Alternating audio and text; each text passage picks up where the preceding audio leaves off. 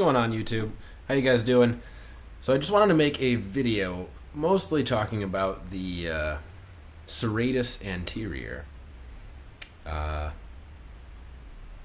which is the muscle right underneath the armpit here, lat, in front of the lat. I'll throw up a picture of it.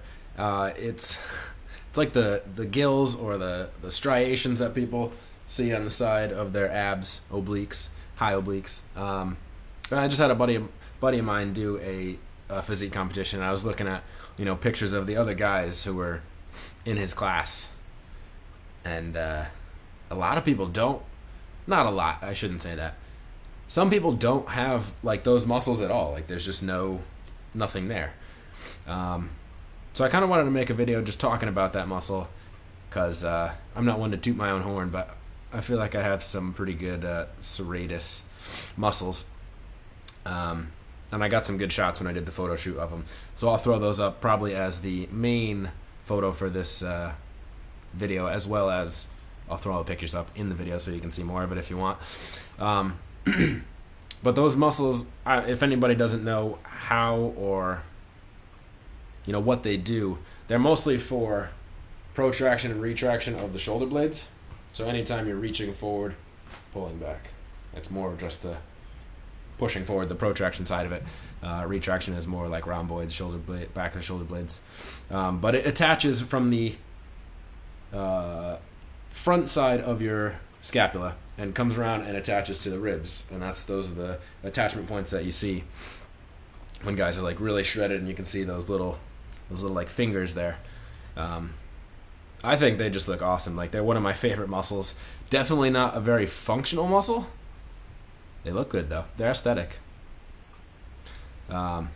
So for me, when I learned about like what they did and how you're supposed to work them more, I was like, that's kind of silly, because the movement is protraction of the shoulder blades.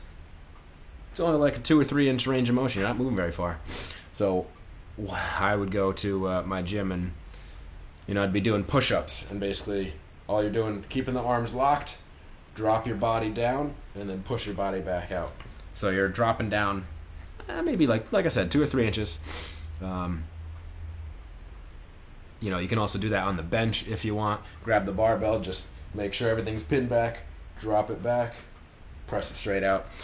The issue with that's not really much of an issue unless you're not wanting people to watch you while you're working out.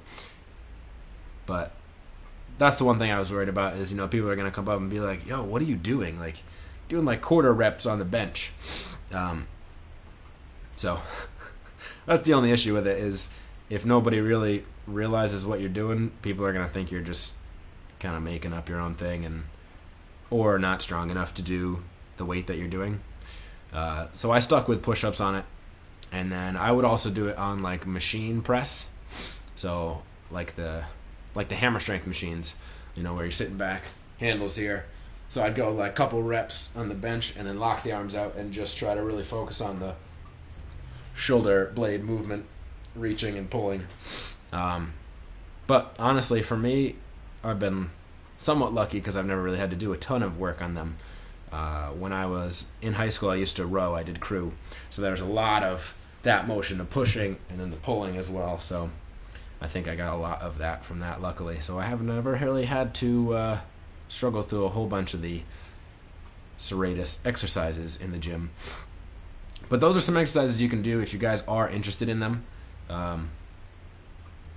Yeah, just because me personally, in my opinion, it just makes everything in here come together much better. So you have, the abs, and you got all the definition here, but then if you just have lats, I feel like there's like an empty space in between, and it kind of just wraps it all together.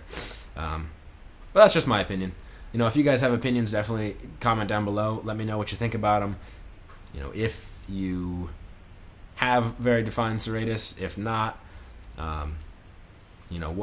what exercises you've been doing, if you do have them, and all that stuff. All right, but I just wanted to get some information out there in case anybody didn't know about them. And I'll put some more pictures and diagrams, more of like the muscle on the body, so you guys can actually see, for those of you who like to actually look and learn more scientifically. But that's it for now. I just wanted to talk about that for a couple minutes. Where are we at? Well, we're at about 5 minutes now. So I will catch you guys later. All right. Comment, like, subscribe. See ya.